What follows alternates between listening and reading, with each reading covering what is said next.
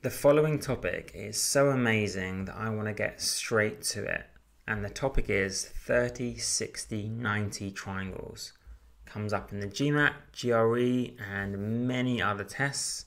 And it is a pretty amazing secret. As I've said here, it's a secret ratio that only the professionals know, and you are about to learn it. Here's a diagram, and this is the ratio that we're going to be covering today. And it's not just enough to memorize the ratio, you've got to know how to use it.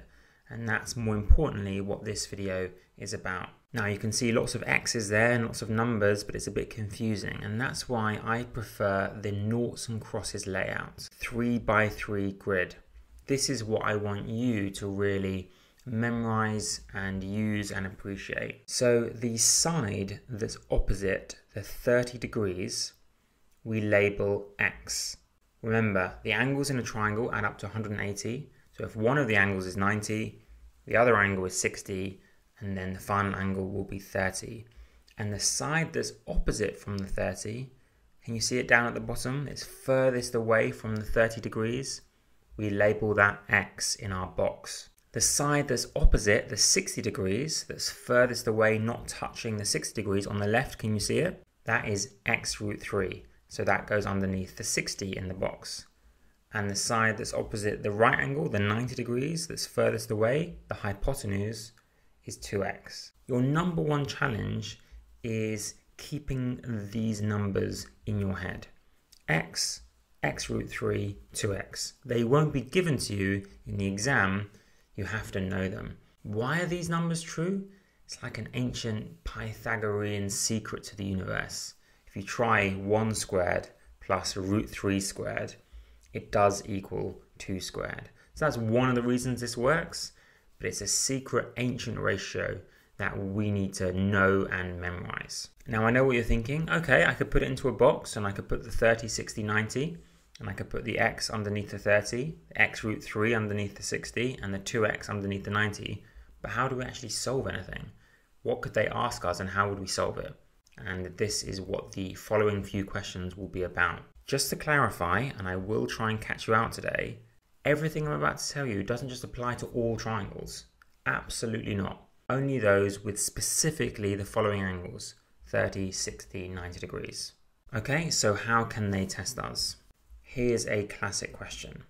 If they give us one of the sides of the triangle, the question would be, work out the value of the line AC in the diagram you can see on the left. How do we react to that? First thing to notice is that we have a right angle that's 90 degrees and we have a 30-degree angle, which means the final angle at B must be 60 degrees. That's right. So we can fill in both the 60 degrees on the diagram and our grid that we have memorized. Now remember, it's the side opposite that belongs to the angle. So you see how we have that 16, that length of 16 on the hypotenuse BC. Where would that go in our box? That would go beneath the 2x, because that 16 is opposite to the 90 degrees. It's furthest away from, it's opposite, it's not touching the right angle, the 90 degrees. So that's where it goes in the box. Now here's the beauty of the box. We can then make an equation. We know 2x equals 16. So we can write out that 16 equals 2x. Solving that, x must be 8. This is how the box works. You fill in the box, solve the equation, and then fill in the rest of the box. If x is 8, we know that x is of course 8, so that goes in the 30 column, and 60 is x root 3, so that's 8 root 3. So now we know every single side of that triangle. The question here was the line AC, and that's opposite to which angle? The line AC is opposite to the 60-degree angle, and so its length from the box is 8 root 3. Now if you want, you can pause and re-watch that. If it was a lot to take in, you're learning a lot in a short space of time. Or if you think you understood, we'll do another example. There'll be plenty of examples. Right, what about the area of this triangle ABC?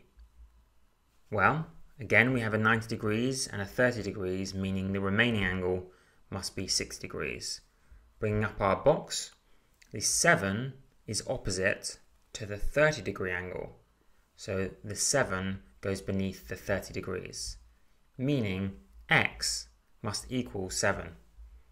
This makes it particularly easy to fill out the rest of the box. If x is 7, then 2x is 14, and x root 3 is 7 root 3. So we know all the sides of the triangle. If we know all the sides of the triangle, it shouldn't be too hard to work out the area of the triangle. That's base times height divided by 2.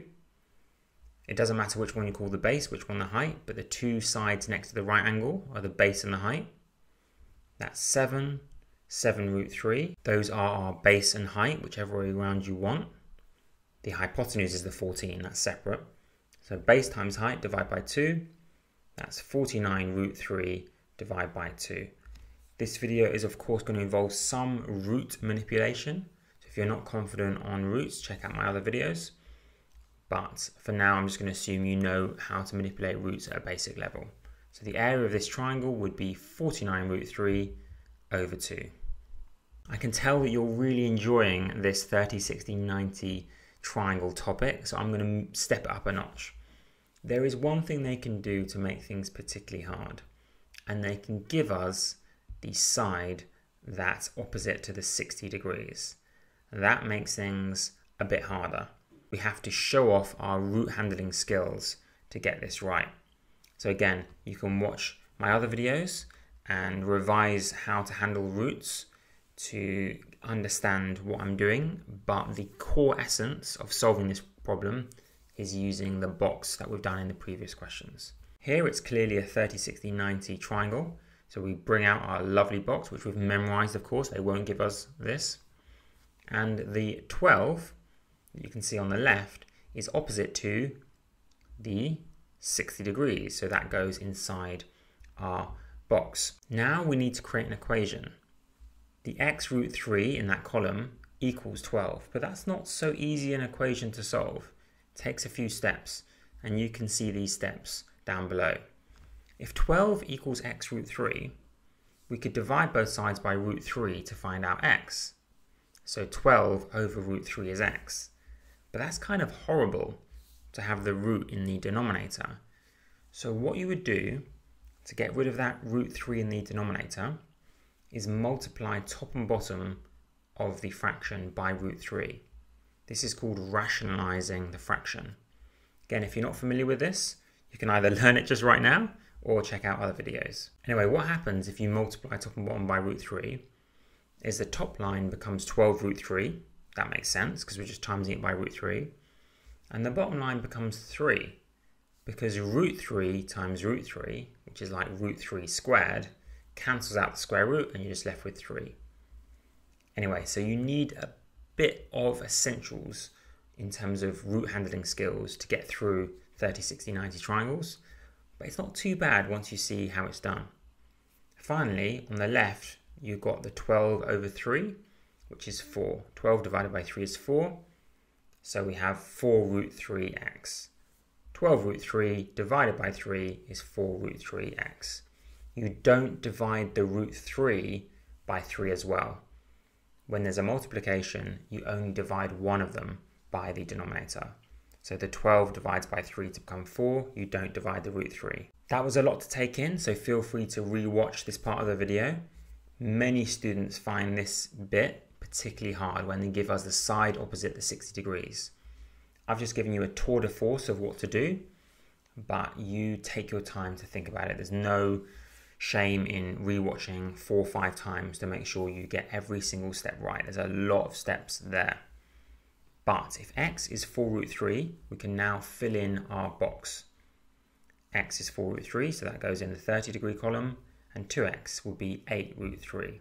The question was work out the value of y, and y is the hypotenuse opposite to the 90 degrees, so y would be 8 root 3, and that's the answer. I am not going to stop. Work out the perimeter of the triangle below. You can try to pause the video and work this one out yourself if you like. It's a great practice question, or you can wait to see how I do it. Did you guess that I'm going to use the box? That's probably not a surprise at this point. So it's a 30, 60, 90 triangle, so we're going to use our box, which we've memorized. The 9 is opposite the 60 degrees, so we put that in the 60 degree column. That gives us an equation, which I've solved below. 9 equals x root 3, divide both sides by root 3, 9 over root 3 equals x. Multiply top and bottom by root 3, 9 root 3 over 3 equals x. And 9 divided by 3 is 3. So 3 root 3 is x. You can see with practice, it actually doesn't become that hard. It gets easier and easier to complete. If we know x is 3 root 3, we can cheekily fill in the rest of our box. X is 3 root 3, 2x is 6 root 3. Now the perimeter, what does that mean again?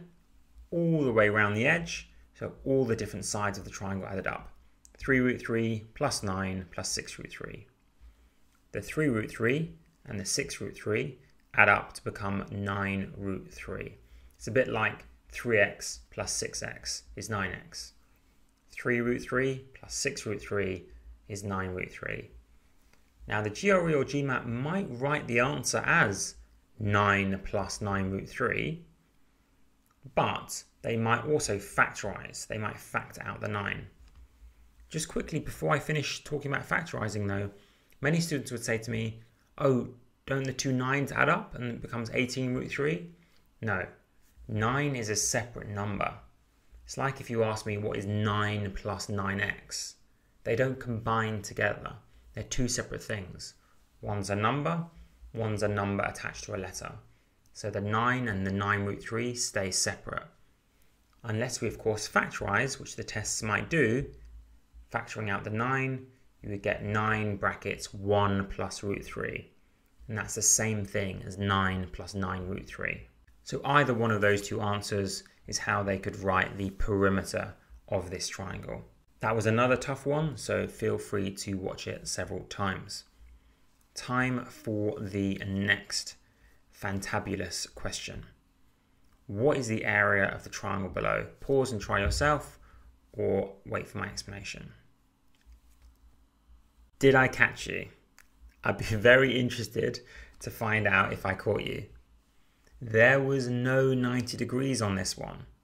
Therefore, we don't know that it's a 30, 60, 90 triangle. We only have one of the angles, the 30 degrees.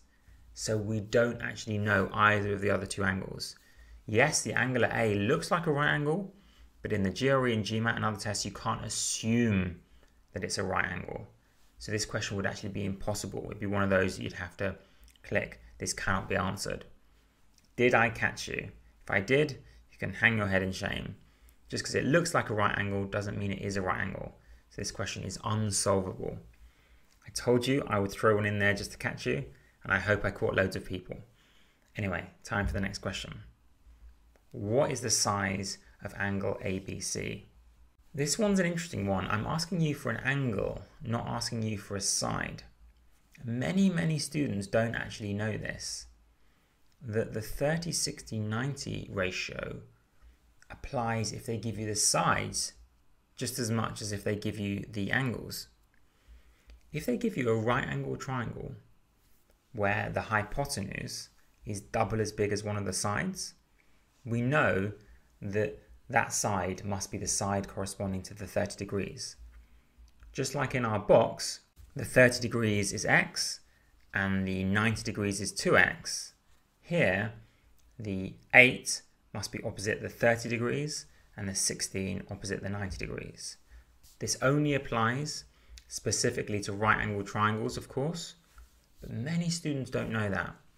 If the hypotenuse is double one of the sides in a right angle triangle, we have ourselves a 30, 60, 90 triangle. And so we can say the 8 must be corresponding to the 30 degrees. It must be opposite the 30 degrees. So the angle at C is 30 degrees, leaving 60 degrees for the angle at B. So 60 degrees is the size of angle ABC. The rule works both ways, not just if they give you the angles, working out the sides. Sometimes, and I've seen this in the test, if they give you the sides to work out the angles. Now for the culmination, the main event. This is the final question I'm going to do because the GMAT and GRE like to mix things up and mix in other topics. They usually won't just give you a simple triangle and say work it out. They like to mix things up, often involving circles. So if you want, pause the video and try this entire question yourself because it's a biggie. Points A, B and C are on the circumference of the circle below, centre O. If the area of the circle is 64 pi and the angle BAC is 30 degrees as shown, what is the area of triangle ABC? To start with this question, we have to know a circle rule, which is that whenever the diameter of the triangle, to start answering this question, we need to know a particular triangle and circle rule. Whenever the diameter of a circle is the hypotenuse of a triangle, then the angle opposite to that diameter is 90 degrees. In other words, the angle at C looks like a right angle and is a right angle, 100% sure, because it's opposite to the diameter. And if that angle is 90 degrees from this bit of theory, we know the angle at B has to be 60 degrees. And therefore, what are we dealing with? A 30, 60, 90 triangle. But before we get to our magical box, what about this thing where they said the area of a circle is 64 pi? What's the formula for the area of a circle? The area is pi r squared. So we can come up with our own equation. They didn't tell us the formula equation, but we're going to do it ourselves. They told us that the area of a circle is 64 pi, and we know the formula for the area of a circle is pi r squared. So we can write area equals pi r squared, 64 pi equals pi r squared. That's the equation that we can create. We can now, if you notice, solve this to find the radius and therefore find that entire diameter, the side opposite 90. You can almost predict the ending. If we've got the side opposite 90, we can fill in our box. Anyway, back to this equation. Dividing both sides by pi, we get 64 equals r squared, and square rooting that, r must equal 8. But if the radius equals 8, I've kind of given it away. How does that help us here? If the radius is 8, the diameter must equal 16. So the line AB, the diameter, must be 16, and that is opposite to the 90 degree angle. And therefore, as it's a 30, 60, 90 triangle, we can fill in our memorized box. 16 is the side opposite to the 90 degrees. So 16 equals 2x, x is 8, and we can fill in the rest of the box. The area in this case would be AC times BC, they're the base and height, the two sides next to the 90 degrees, divided by 2. Base times height divided by 2. 8 times 8 root 3 divided by 2. 64 root 3 divided by 2. 32 root 3 is the area of the triangle. All down just to knowing the area of a circle and knowing our wonderful box. I hope you are now good friends with that box and have memorized it intimately. And I hope you now enjoy 30, 60, 90 triangles as much as I do. Hope you liked the video. See you in the next one.